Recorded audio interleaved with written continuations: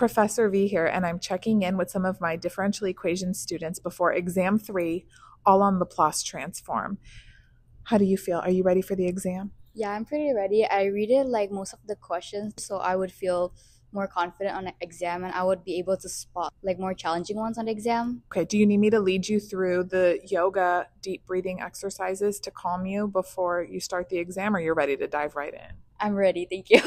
Oh, wow. How are you feeling? Are you ready for the exam? I just want to get it over with so bad. Oh, me, oh my. How are you feeling? Are you ready for the exam?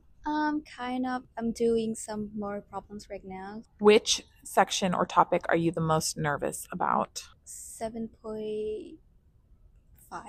Oh, solving system of equations using Laplace transform.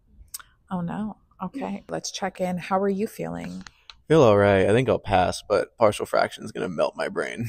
You could always do convolution theorem instead. Nah, sometimes it's harder. I agree. I have another student here who's been furiously studying. Do you feel ready? I hope.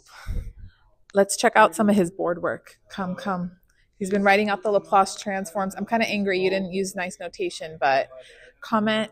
Did he make a mistake somewhere?